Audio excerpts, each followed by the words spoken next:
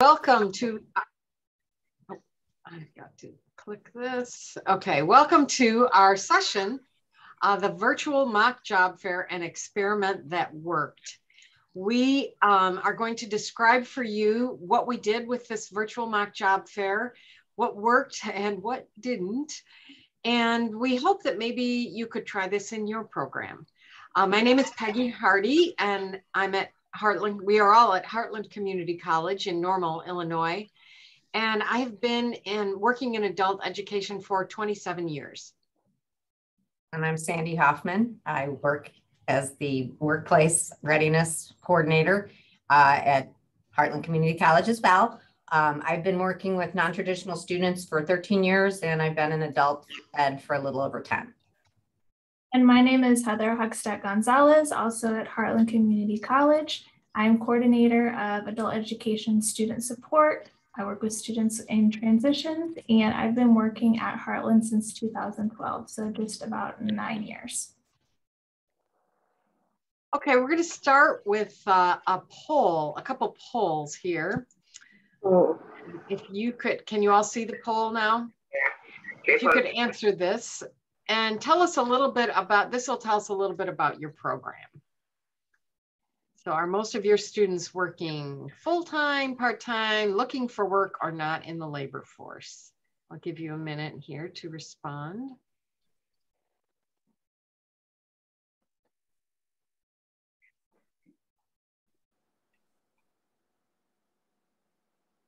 How are we doing? We're doing pretty well. I think a couple more seconds and then we'll end the poll here. Okay, so if we look at our results, can you all see the results here? Mm-hmm. Looks like the majority are working part-time, but there's quite a few in the other situations as well. Okay, one more question here.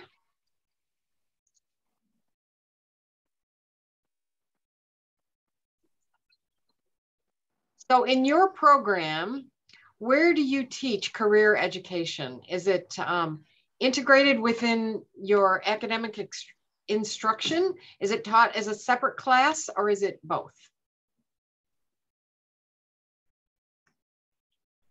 Oh, the responses are coming in here, fast and furious. I'm doing the poll too, so. Okay, that's good. That came up on my phone. Yeah, a couple more seconds here. Okay, it looks like let me share the results. Most programs do both things. They teach career education as a separate class, and it is integrated within academic instruction. Okay, all right.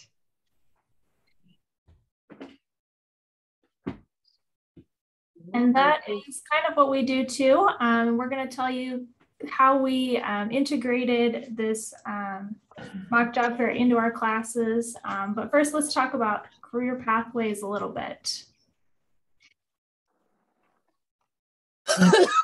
So one of our goals with our mock job fair was to help students think in terms of career pathways. And I know that that's what we all try to do. We try to help them think about how a job that they have now might help them lead to the career they want in the future.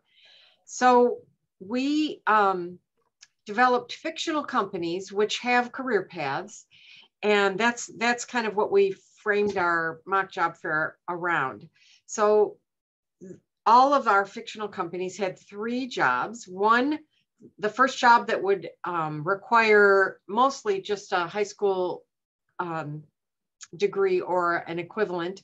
The second job would require some sort of training, and the third job would have some sort of a degree. For example, our fictional trucking company's available jobs were dispatcher, which just requires high school equivalency, and is really a pretty good job for someone at that level. I had a dispatcher come and speak to my class a couple of years ago, and it really sounded like a pretty interesting job.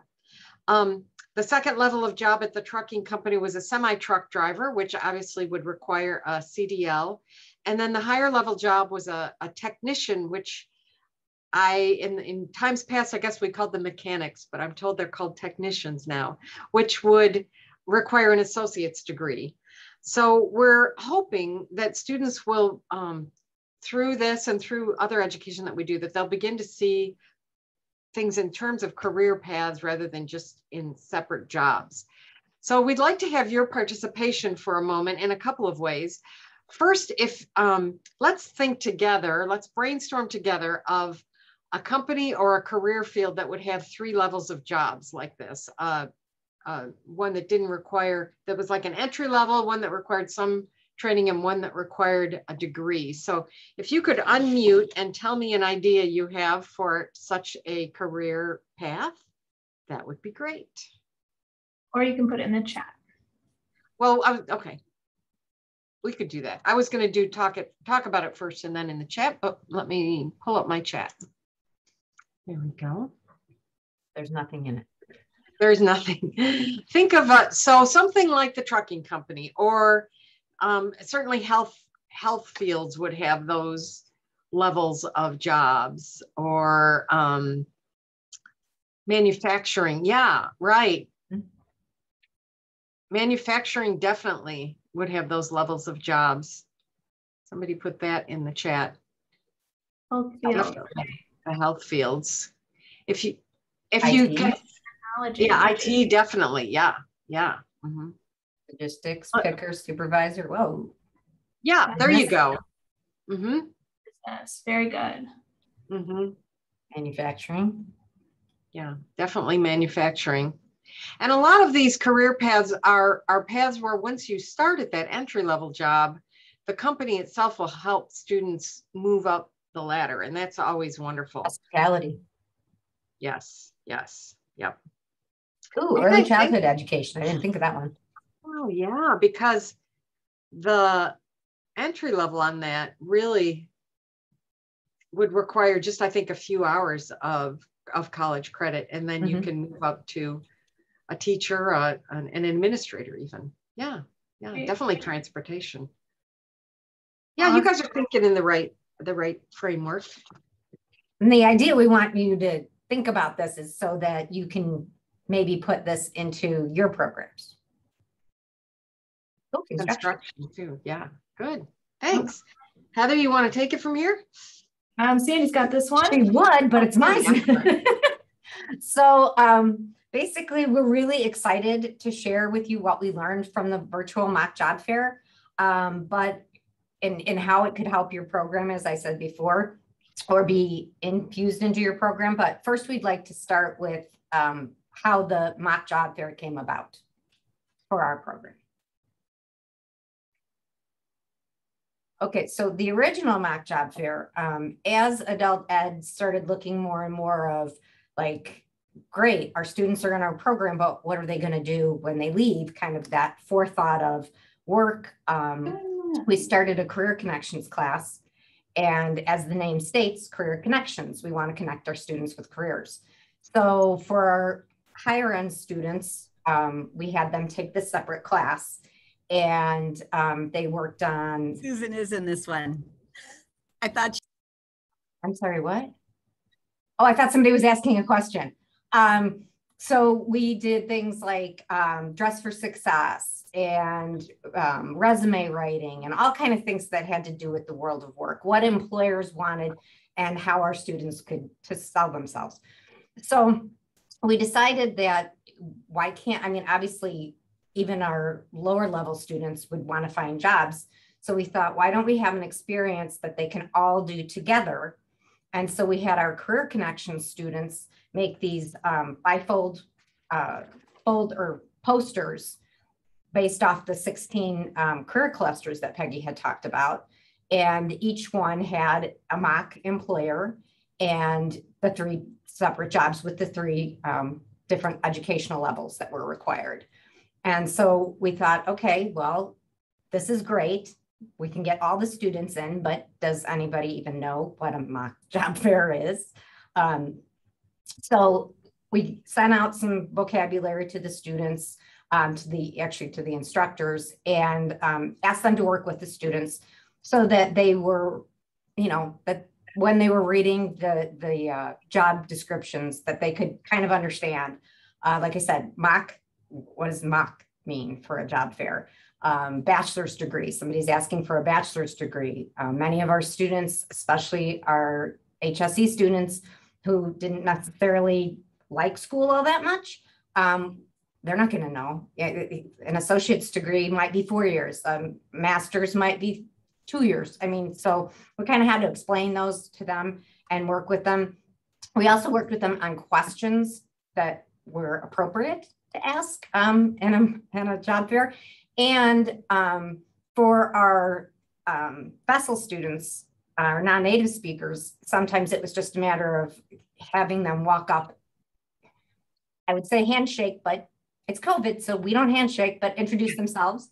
And in order to encourage them to do that, we had them choose out of the 16. They would take 5 of the employers, the mock employers, and they would go to the booths. You can see in the pictures, they would go up to the different employers and either introduce themselves or ask questions.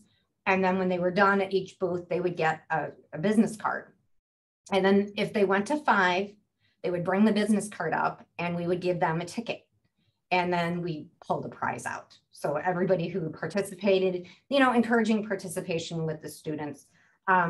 Originally, that meant like all of the adult ed staff, you know, we would be the, you know, and I was a dairy farmer, I was a police officer, I was pretty much hospitality. But then we thought, you know, the students know us. So maybe we should have strangers so that they don't feel as comfortable. But the idea was that they were getting a real experience. And then that way, when they did walk into a real job fair, at least they knew what to expect. So they got that experience. So that's how we started, but it evolved. So eventually we decided to make some updates to our mock job fair. We updated some posters. The ones that we had originally had were getting quite old and outdated. So there were some updates made and making them more like reflective of the job market and actual jobs available and actual salaries and things like that. And then also we started using volunteers from the community rather than just college staff, because we wanted to be able to better answer questions. So like Sandy said, we all originally were working at the different mock companies, and students would come up and ask us questions, for example, about a dairy farm. And I personally have never worked at a dairy farm. So we were kind of just making up answers, which is not super authentic. So we were able to find people that actually work in these fields, and we're actually able to answer the questions and give students a more authentic experience. So Peggy was able to find members from her Rotary Club and other people in the community who were able to serve as volunteers there. So we had a really good thing going with our updated mock job fair. It was really awesome for our students. And then 2020 happened with the pandemic. We were planning on doing our mock job fair in April, I believe it was. Mm-hmm. So it was about 2 weeks, 3 weeks into the whole COVID lockdown, and we really didn't know what to do. Obviously, we couldn't have a face-to-face mock job fair with 50, 60 students in one room. We couldn't have any students in one room during lockdown. So we kind of had to think about plan B. And to be honest, 2020, we just canceled it because we didn't have the time to put into really putting this together in a virtual format, because there were so many other things going on with 2020. But for 2021, we decided to try to take this virtual, and we actually decided it, you know, quite a bit ahead of time so that we could put the time into it. But we thought about, you know, giving our students a realistic experience, giving them that practice still. And so many job fairs were going virtual anyway in real life. So we wanted students to be able to get that practice. So we took all the good things about our mock job fair, took it to a virtual platform, which let us students that experience, and then and give them the valuable practice that they might need for a real virtual job fair. And it turns out that they increased their participation, their engagement, their interest. It turned out to be a really nice thing. So we're going to tell you a little bit more about the virtual job fair specifically today. So the mock companies that we developed, I think we mentioned we started with the 16 career clusters that we're all familiar with. But then we, as time went on, we weeded out some more of the more unpopular ones that students were not that interested.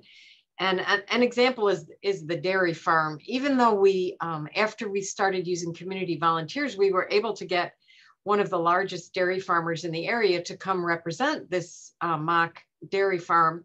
After the event, this was still in the in-person event, he politely told us that students weren't really very interested in the dairy farm, and there really aren't very many jobs available on a dairy farm anyway. So, okay, we got rid of that one.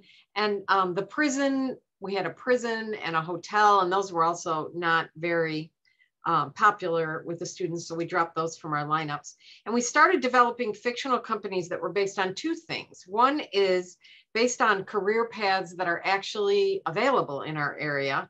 And the other is career paths for which training is available in our area. And that seemed to work pretty well.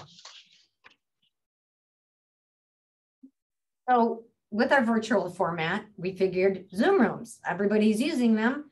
And I thought for sure, if all of these job fairs were going virtual, there would be like ideas of what to do for a virtual mock job fair. And I did a lot of Googling and found nothing. So I thought, I'm sure there's stuff out there now, but there was not when we were looking at it. So we decided to use Zoom rooms, and obviously our trifold posters were no good anymore. So we used Google Slides, and the idea, we were still using we did pare it down again. We went down to 7 jobs or 7 employers with the 3 jobs of varying educational levels. But we also needed to find short YouTube videos, because we thought if the person can't stand up there and talk to the students for the whole time about stuff that maybe they know a little bit about, or maybe they're experts on.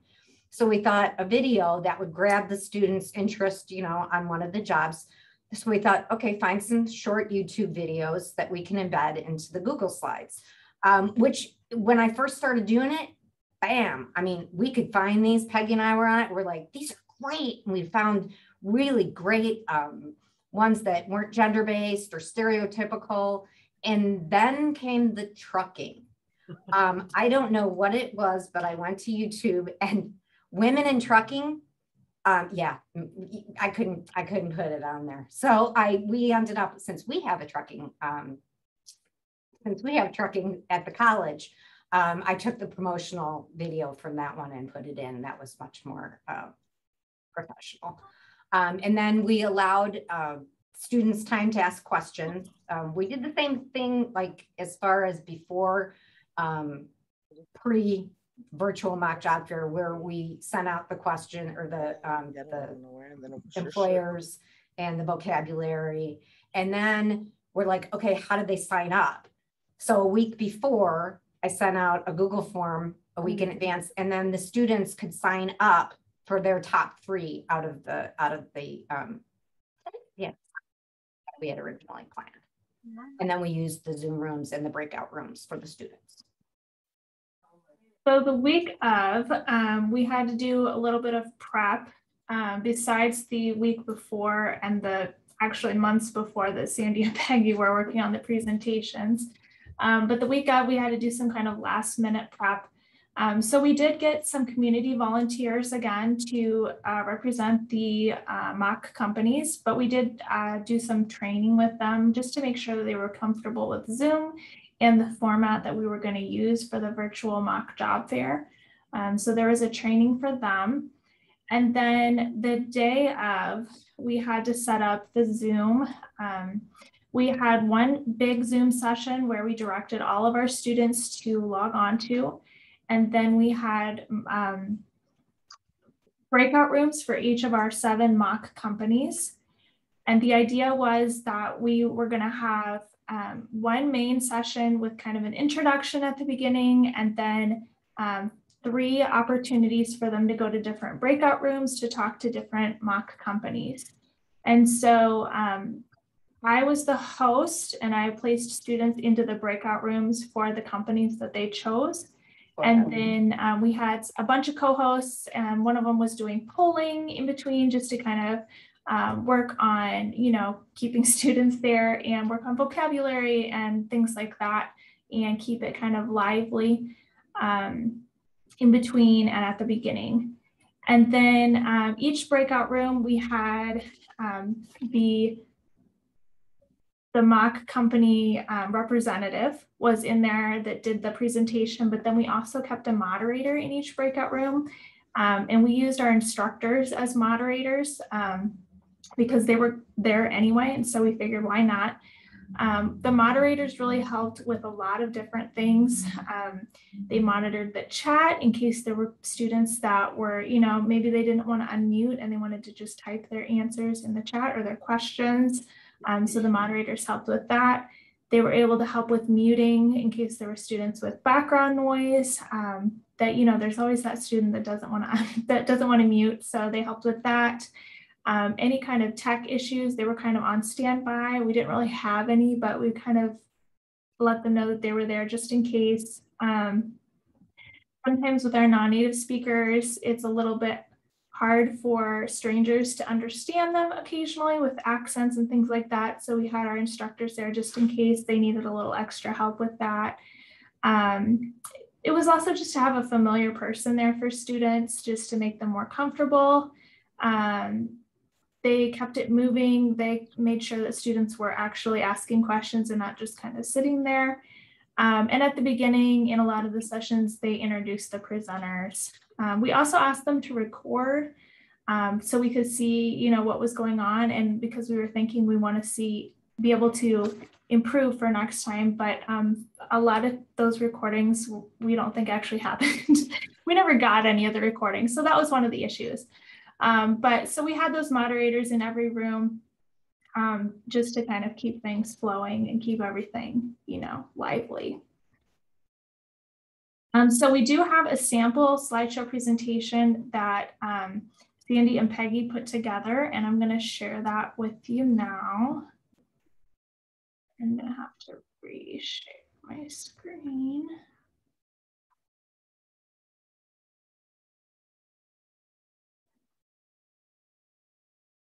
So this is an example of our med tech laboratory services company. Peggy, can you see that? I can, yes. Okay, there we go. So like Heather said, this is the slideshow that we did in the breakout room that was about the medical laboratory. And it starts with a video. Can you start that video, Heather? I don't think I can do that from here. There you go.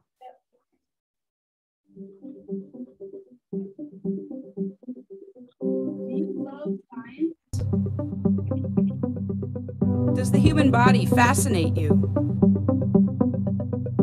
Have you considered a medical laboratory career? We asked medical laboratory professionals, what do you love about your career? This is what they said. Hi, my name is Dave Karen. I'm the Medical Director of Clinical Pathology at the University of Michigan, and I can hardly wait to get to work every day. And I get to work with some wonderful people, too. What I love about my job is solving puzzles.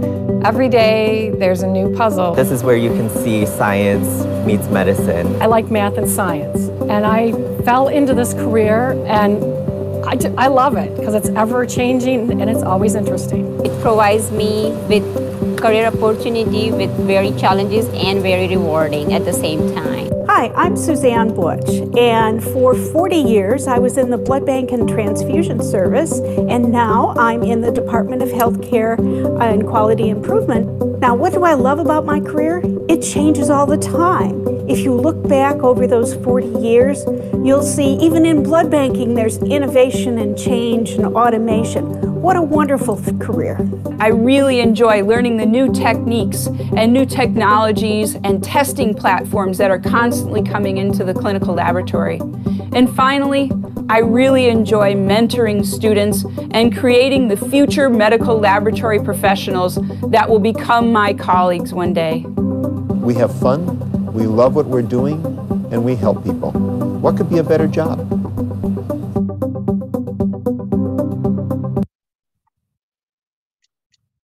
Okay, I will say that when we did that with the students, I don't think we had the sync up problem that we seem to have had this time. It seems like the words in the mouth movement matched when we did it with our students, but yeah, so can you advance to that next? There we go. Yep.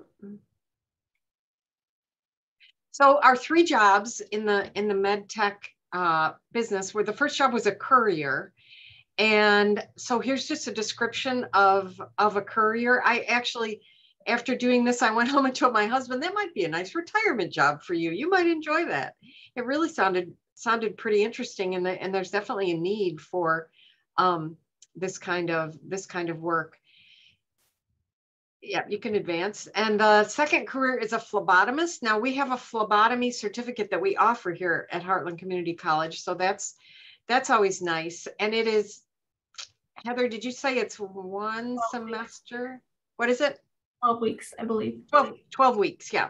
And then there's a state exam at the end of it. But really, this is a medical field with a pretty low bar for entry.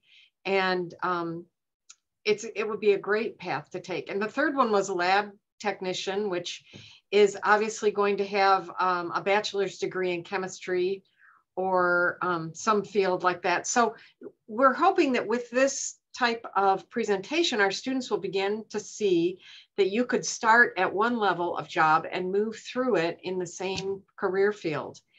A couple of things I wanted to say about this. One thing was that it was surprisingly possible, like Sandy said, to find short videos on YouTube about these careers.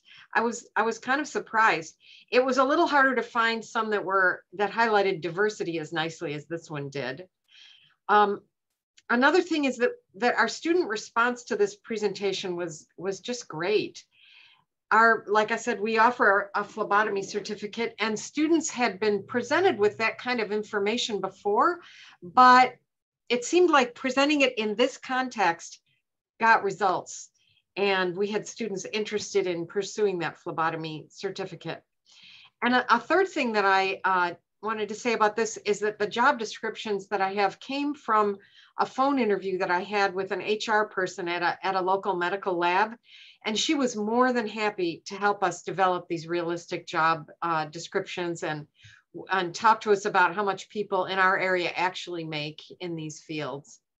So these slideshows were not too difficult to put together, and I think they were really effective. We had some successes with this virtual mock job fair. One was increased student participation. We noticed with the in-person mock job fair that it was a lot of work, and this was some work too, I will say. But then on the day of, even though students had been prepared for this, we'd worked on vocabulary, we had worked on what questions they were going to ask, students, particularly HSE students, frequently just stayed home that day and did not come. And it was discouraging because it was such a good event and they were just afraid of it and stayed home. But I will say that the attendance at our virtual mock job fair was astounding. Almost every student came and many, many of them participated, which was just amazing. The interest that came out because of this presentation was astounding too. We currently have students who are in the process of enrolling in our pharmacy tech program, our phlebotomy program, and industrial technology. And that interest was all sparked through our virtual mock job fair. The polls that we sprinkled throughout the event, I think were good too. first of all, they gave Heather time to sort students into their breakout rooms, which would have been like deadly silence. It would have been deadly silent if we hadn't had these polls. But also that we had an opportunity for some vocabulary development there. We learned that, I think we learned fewer than half of our students came into this event really understanding that a mock job fair meant there were no jobs available. This was just a practice event. And so we were able to reinforce that, that thought and some other vocabulary and things. Another success that I thought of after we put our slides together was something about the community volunteers. And bringing community volunteers into our event, I would say had some surprising events, or some surprising benefits rather. The benefit that we expected is that these community volunteers were very knowledgeable about the companies they were representing. And that was great. But another benefit was, for example, some of our volunteers came from a local Rotary Club, and it really helped that Rotary Club feel invested, begin to feel invested in our adult education program. So that when we came to them later with a request that they fund tickets to the Abraham Lincoln Museum for when we took our students to Springfield for Legislative Awareness Day, they put it in their budget. And that's great. So now when we go to Legislative Awareness Day, if we ever are able to have that in person again, which I hope that we are, we will be able to take our students to the Lincoln Museum. So lots of successes from that day. So success, we're all feeling it. We're debriefing after we're done. We're virtually high-fiving each other. We're going, this is the best ever. We are so smart. And you were just on this great kind of high, like, wow, they learned something. This is so great. But then we're like, oh, well, we think they learned something, but how did the students feel about it? So I put together a Google form. Thank you. Google form.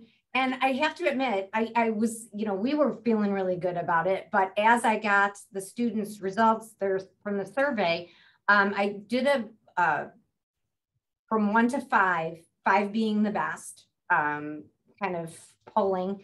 And 85% of the students said that they understand what the mock job fair was and what was taking place that day, which is huge. 76.5% thought it was a good use of class time and learned something new. And I mean, for our students to say that, a good use of class time, I'm like, and it's kind of above what, they're not just sitting there and listening, they're participating, they're doing the polls, they're doing things like that. So that was really exciting.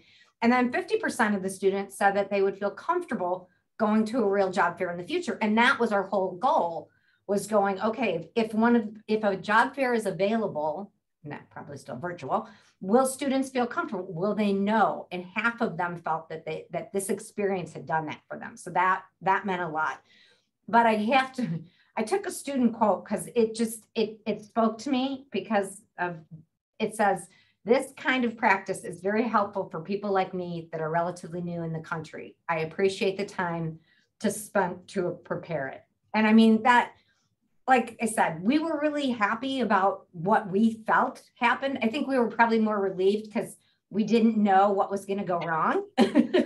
And we were so happy it all went well that, but the student response was really what was the icing on the cake for us with this whole experience.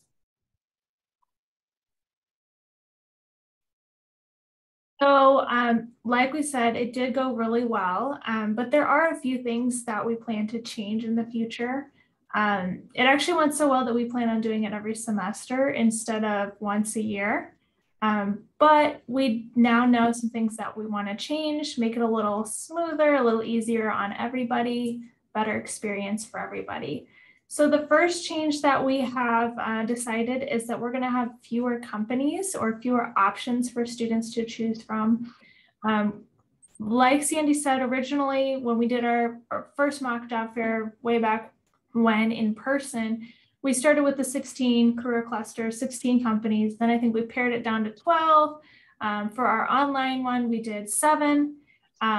And that was still kind of too many because students had to pick 3. So we had them fill out the Google form. They said their top 3. And then we had to figure out, how do we get each student to their top 3 choices, and make sure that they go to the 3 that they need and don't go to the same one twice and all that kind of stuff. So we had to also make sure that each session had multiple students in it, because we didn't want one student to be by themselves and feel awkward. And it's just a lot easier in a group setting. So in order to do that, we were moving people around on our spreadsheet, and some of our sessions ended up empty. And so we felt really bad, because we had a couple of community volunteers who were there for that 15 minutes or whatever that we were using them, and we had no students for them. So in order to prevent that issue in the future, in order to have full sessions, we're just going to give students fewer options, and do the mock job fair twice in a year instead of once a year with more options. We're going to do twice in a year with fewer options, so that there's fewer opportunities for those empty sessions, because we want to really utilize our community volunteers, show them that we appreciate them. And this way students have more options if they stay the whole year.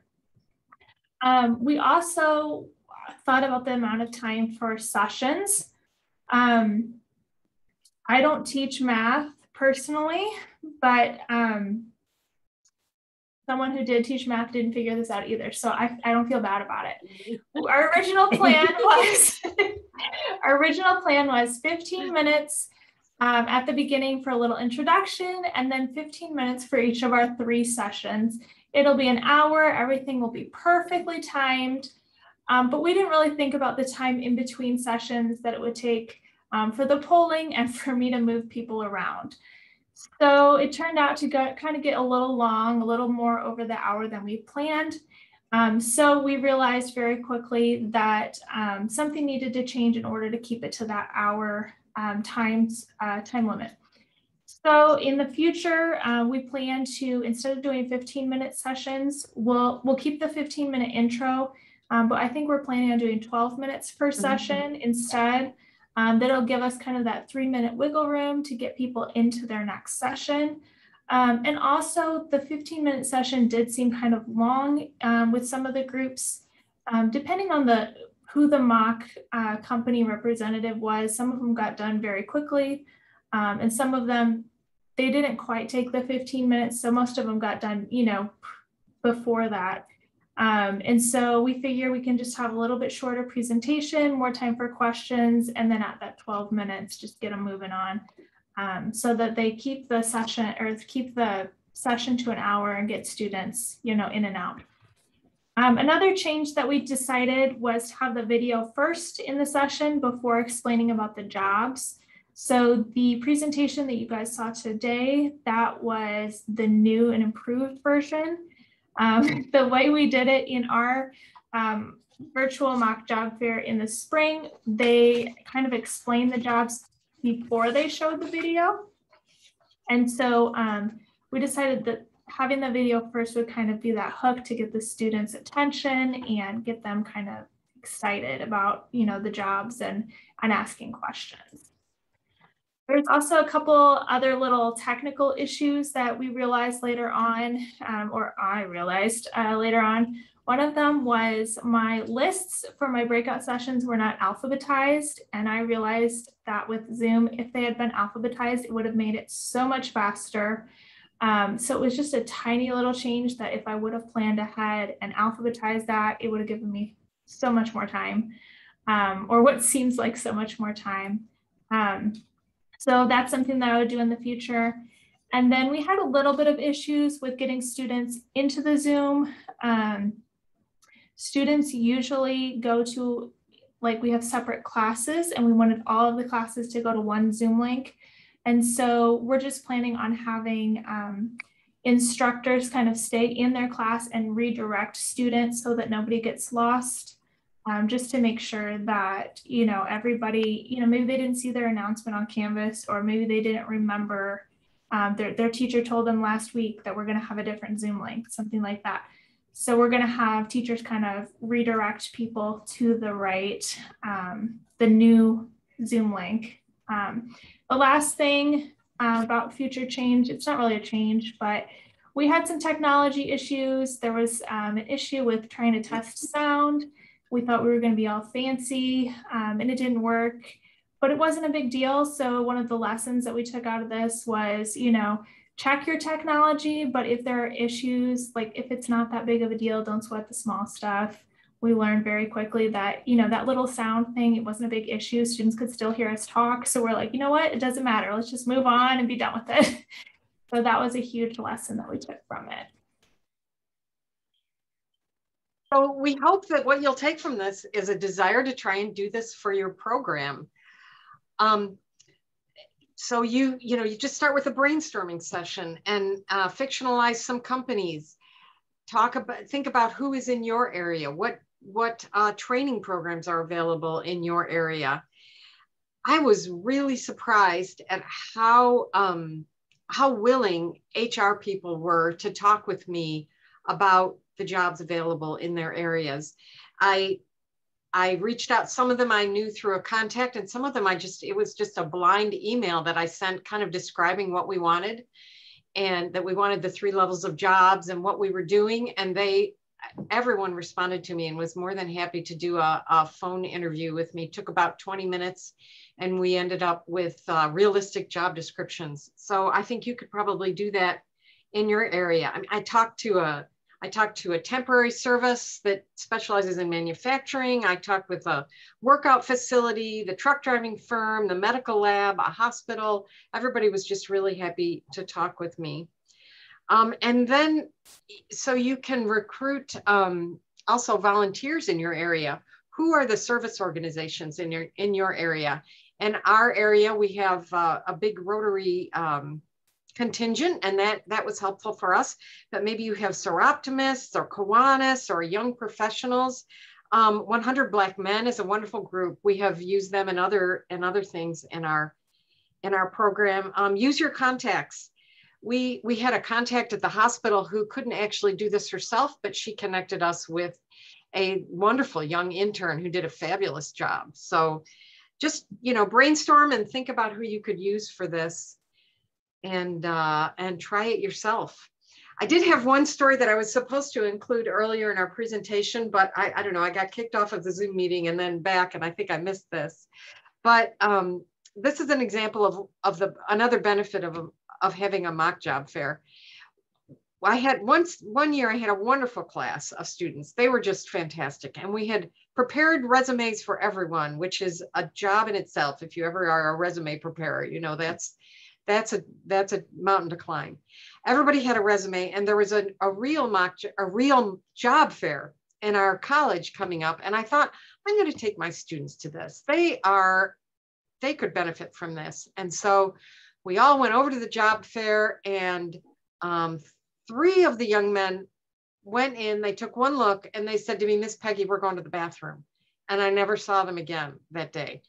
And what I discovered later in talking with them is the first thing they saw when they walked in was a table from our local police department they're recruiting employees, but they were having none of that. And it was like a trigger for them, and they turned around and walked out. And I hadn't even thought of that. I knew that table was there, but I had not thought that way in regard to my students. And so, that was informative to me about what our students think and some of their issues.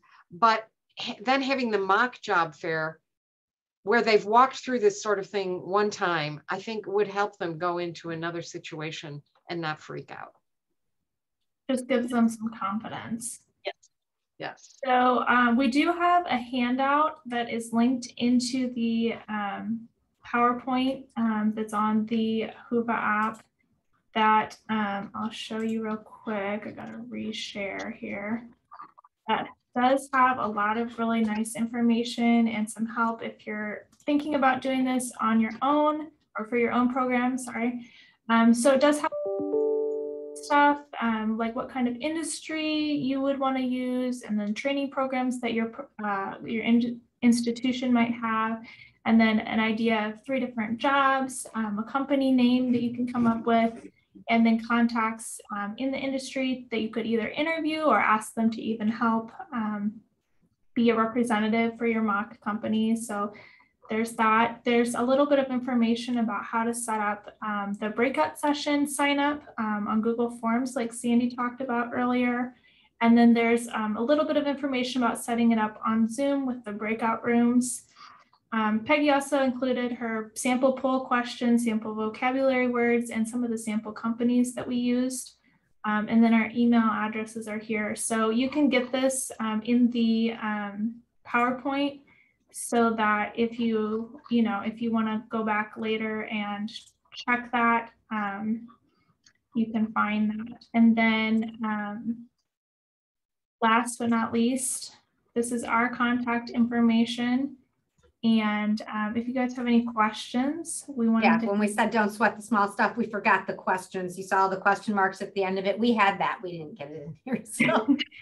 But yeah, we wanted to open it up for questions and see if anybody had anything else they wanted to know about our experience or anything like that.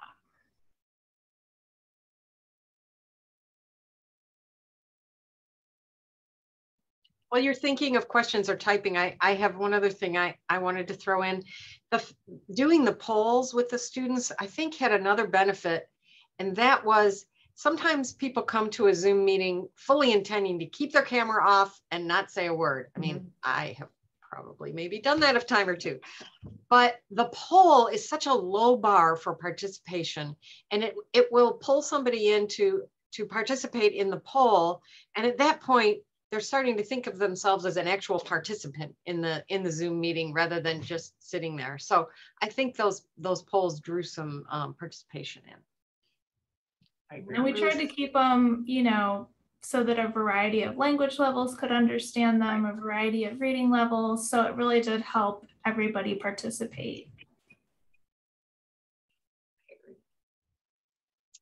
I'm not really seeing any questions. A lot of people have those camera off type of participants, it looks like. Not just us. Yeah, I found the more I can get my students engaged in the beginning of class. I had a student who wouldn't turn on their video. Oh, it was broken. It's broken, Miss Sandy, it's broken. And all of a sudden we were popcorn reading and they had to do role playing. And amazingly enough, her video was fixed because I started to see her.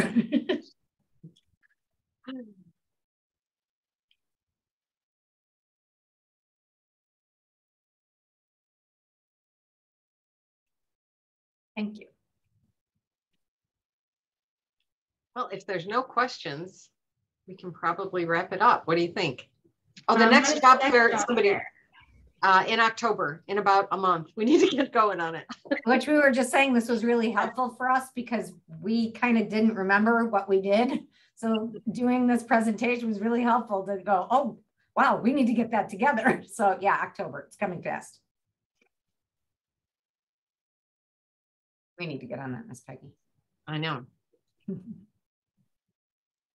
That's wonderful. I can't wait to hear about it. I might have to reach back out and maybe feature that in some different areas. It just sounds so neat, and it's such a good opportunity for students in the community and everyone. So thanks so much for sharing. That was great. Thank you everyone for attending this 2021 Forum for Excellence session. Please be sure to provide feedback on the session. If you go to the Whova app and you find the session, then you can just click rate session. That would be great. We'd also like to take this time to direct you to our on-demand sessions. We have some really great on-demand sessions. If you go to the resources area on the Whova app and then click on demand, you'll see some of them there. So please go ahead and do that. And also follow us on our social media platforms. People have been doing a great job. There's also some different engagement and giveaways that have been going on. So please make sure to check that out. And if you post something, if you wouldn't mind using our hashtags that are listed here on the screen, that would be excellent. So thank you so much again to our speakers. What a great session to start out the morning. And thank you everyone for attending. And we hope you enjoy the rest of your day.